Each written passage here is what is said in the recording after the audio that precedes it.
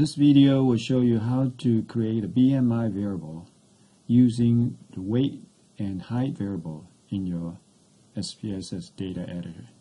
Now weight is in pounds and height is in inches. If it's in kilogram and meters, you have a different set of formula.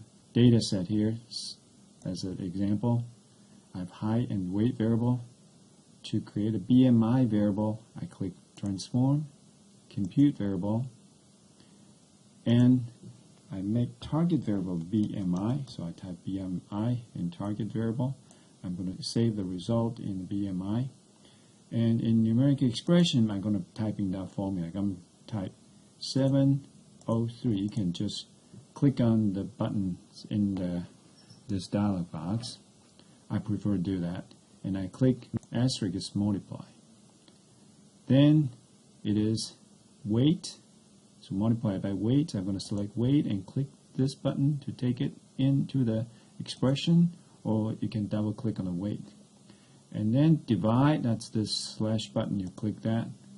So I like to use clicking button because it automatically inserts some space that is required for this expression. And then I'm going to use that divide by height. And square, you use the double asterisk button. You click on that and click 2. So you got that expression, 703 times weight divided by height squared. If you click OK, let's be able to do the computation and store the result in BMI variable. So your BMI variable is created.